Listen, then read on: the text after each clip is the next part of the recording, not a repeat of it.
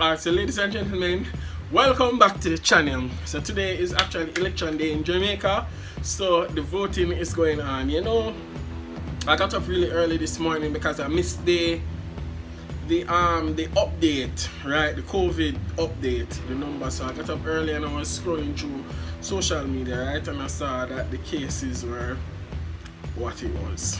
Cases are still high, so clearly we have some form of community spread in Jamaica, right? I don't think the officials have said that yet to be clear, because I guess they don't want people to panic. However, today is election day, so it's a general election, so it's the PNP up against the JLP. There are some other third parties, but we know that third parties really don't survive in Jamaica.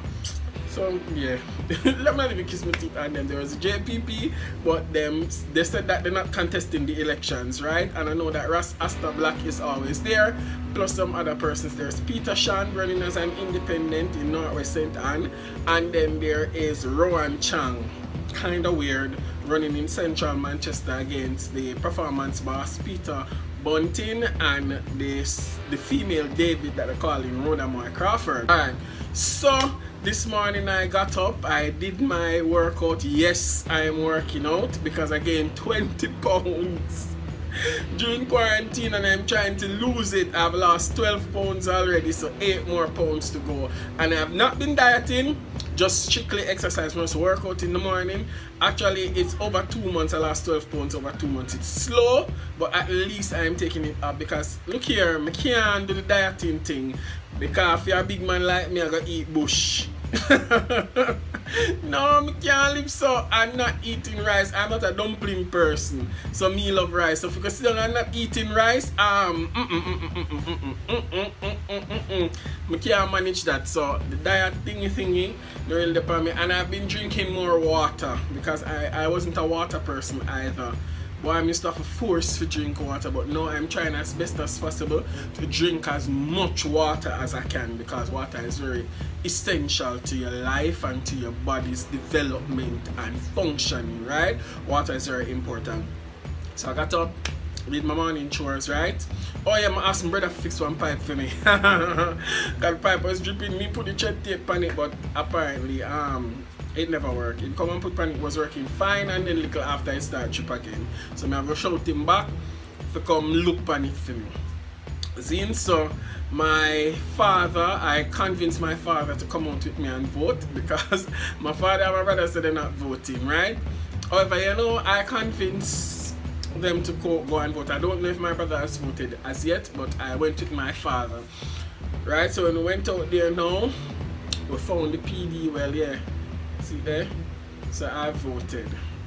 Yes, I voted, and I'm in East Central St. Catherine. So this is the constituency with the incumbent Alando Terrelong for the JLP and then Raymond Price for the PNP. So I went out and voted. So this is considered a battleground, right? Because Terrelong won by less than 500 votes. So this is a battleground seat, right? It's a newly created seat. It was first won by Arnaldo Brown for the PNP by over 500 votes, and then he was defeated by Terrelong in 2016 by less than 500 votes. So this time it's a dog fight between Terrelong and Raymond Price. Terrelong though is the overwhelming favorite, right? Because there are pockets of strong JLP areas in this constituency. But let's see the independent voters will decide, because the PNP has their base and the JLP has its base as well. So let us see. So I went out to vote. I was actually taken to the polling station by a friend of mine, right?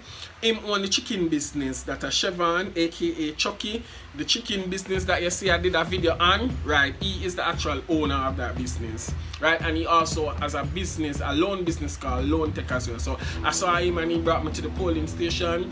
We went up, we went on the one of the tent, and they told you what PD you're voting in, and then we went up. My father is considered elderly, right? He's in his 70s, so he was brought up right up to the front, and I went in with him. When he went in, our PD, it was empty, so he went in and he voted. Mark, you may have to remind him and say, hello Mr. Suarez, remember where you must put the X, right? Both of us like bust out a laugh car. I have to make sure, right? Yes, I have to make sure. Some say remember where you must put the X, right? So he went in and he voted and he stood outside and he waited for me. I went in as well. Oh, before we go in at the gate, the sanitize your hands. We were sanitized one time, right? When we came into the gate to vote. There was a main gate. We walked through, then the gate now to go into the room to vote. You are sanitized. Everybody had on their mask in there, except the man at the gate. The man at the gate had his mask underneath his chin. I mean, I think it's supposed to go so everybody's supposed to have on their mask. His mask was underneath his chin. I mean, I think that's safe, right? And in the right at the main gate, there's an interacting with people. But I guess because once you're in the line, you're supposed to have on your mask. But I think him not for have it on because he could have the virus and he's asymptomatic and all of that talking and thing probably can get people infected. You get what I'm saying? But yeah, anyway, when we reach now to go in, we were sanitized. They asked for your name and I gave them my ID. They look at the ID and the presiding officer shout out the number that is attached to my name, so the two indoor agents from JLP and PNP could hear. The poll clerk actually wrote in the book the number, my name and so forth. They wrote in a book.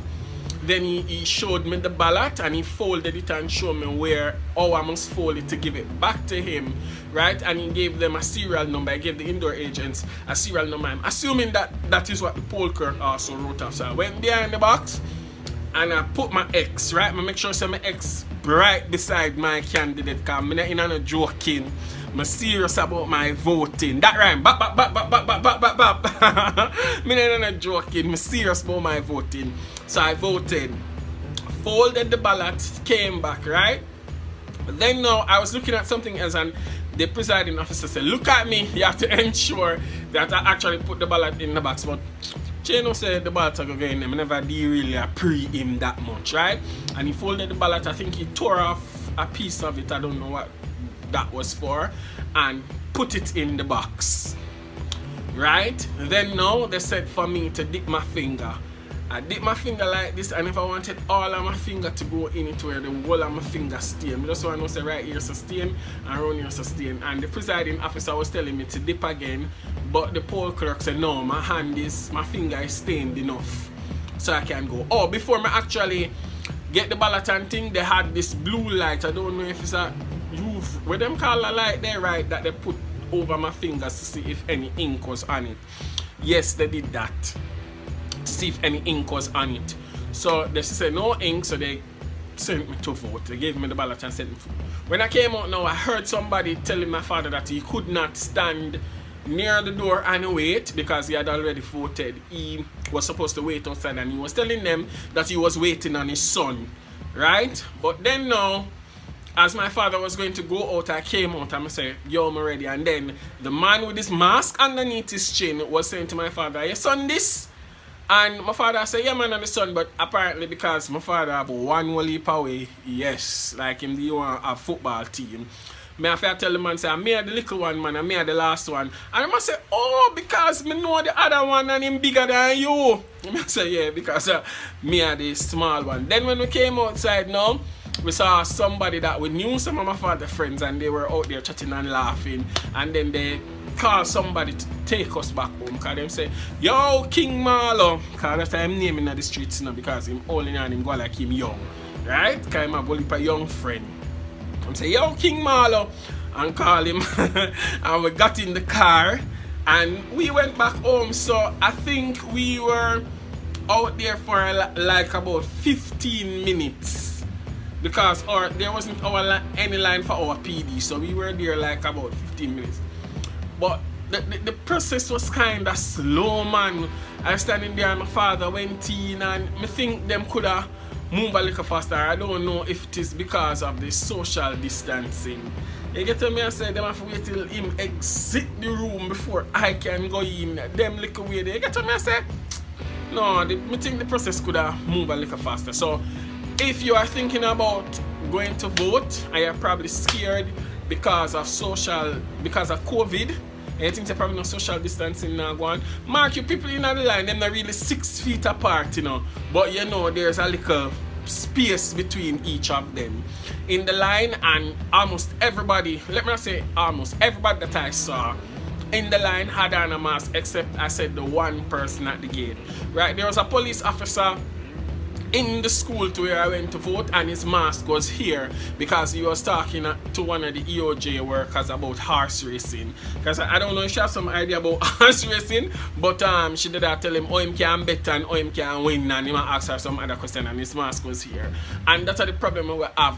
We have to understand, so we have to learn to talk in the mask and listen, because you know some people take down the mask for hear what people are saying, because I never know say the mask cover your ears.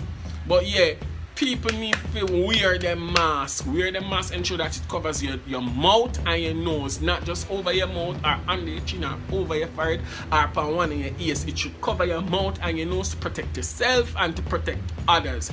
Guys, if you are going out to vote, remember to sanitize. Carry your sanitizer, sanitize, wear your mask, and practice social distancing. Alright, thank you guys for watching, and let's see tonight who will come out on top. Polls close at 5 o'clock. You know, by 5:30 the vote should start coming in on TV. And I guess tonight after the polls I'll make a review and then post it in the morning. Remember to like, share, comment, and subscribe. Thank you guys for watching. Goodbye.